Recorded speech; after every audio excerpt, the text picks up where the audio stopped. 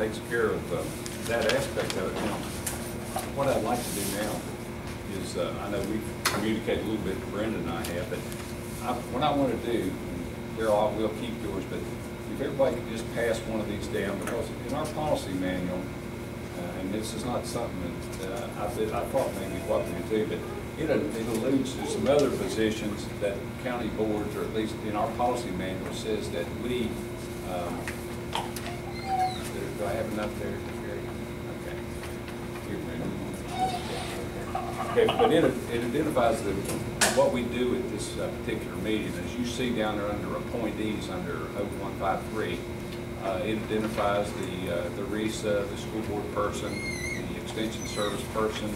And on the next page, though, and these, you know, I know when I saw this, was kind of, I wasn't aware of this being on there.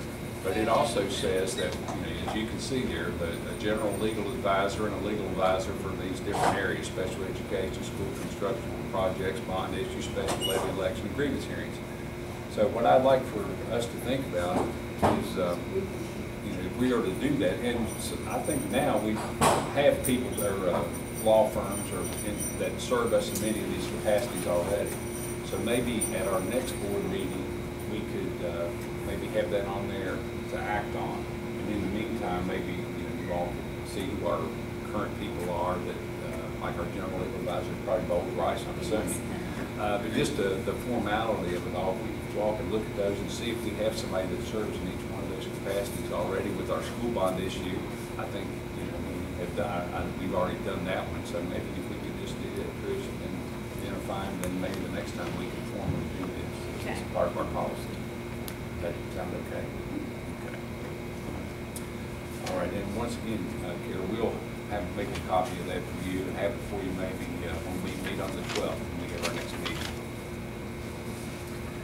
Okay, the next item we have is the adoption of this 2012-13 board meeting schedule. We have an attachment on that, and I'd accept the motion to address that issue. So, Mr. McAllister motions. Second. Mr. Wilkerson seconds that. Okay, so we've had a motion and a second to look at the school calendar. Is there any discussion about the school calendar for the coming year? Well, I would like to say that, you know, we have them scheduled, but as you all have seen in the past, we may have had to reschedule or have additional meetings to be included, and I want to be able to continue to do that if necessary. I think we'd all concur with that. There are always times things come up. Are there any other issues with the calendar that anyone has there? What you see? If not, I've got one concern that I'd like for you all to consider or look at.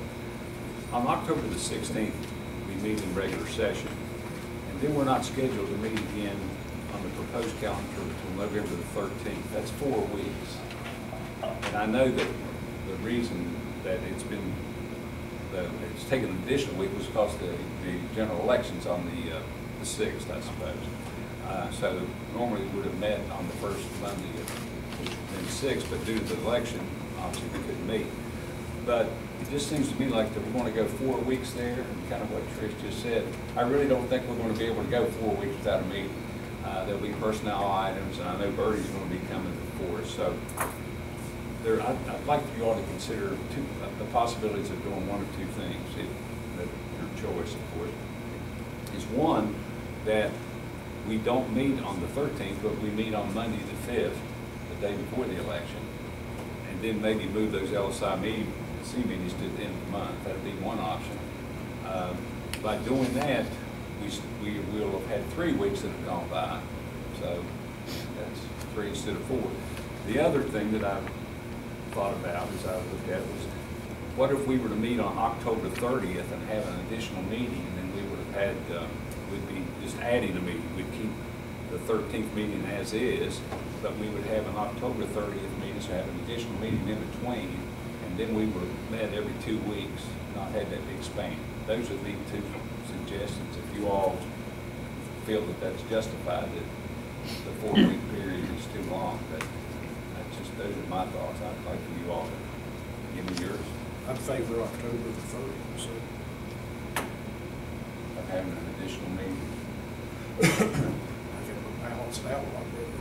I mean, does anybody else have any thoughts on that? And if you feel like it's okay the way it is, then I can understand that too. It just seems to me like 4 weeks is a long time. And, excuse me. I agree, Steve. I think that we need another meeting in there somewhere, and it doesn't matter to me, you know, where we put it, but I don't like going 4 weeks without a meeting.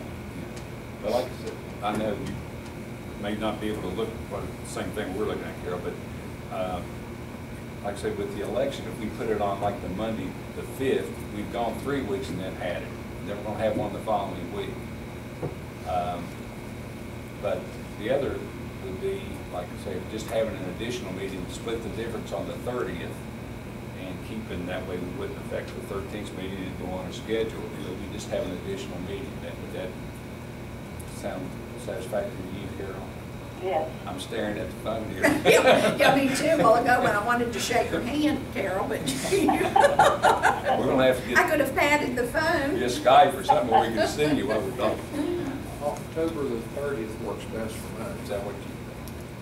Are you saying, Steve, just to put an additional, leave October the 16th as well as November the 13th and just add one? Is that what you're saying? That's what I'm saying, Okay. that's one option that I see. Okay. That way we would meet, and then 2 weeks later meet, and then 2 weeks later meet. Okay. But we'd be adding one meeting then. But, I mean, it's up to whatever you all think.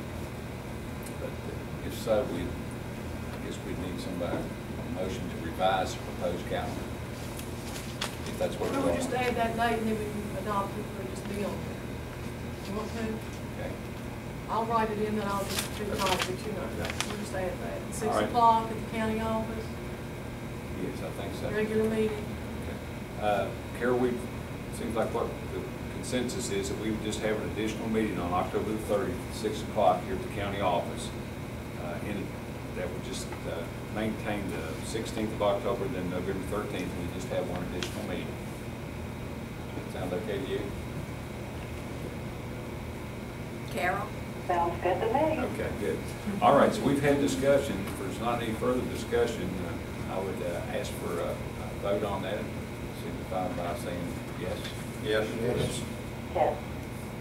So that would be an all yes. Okay. Moving right along here.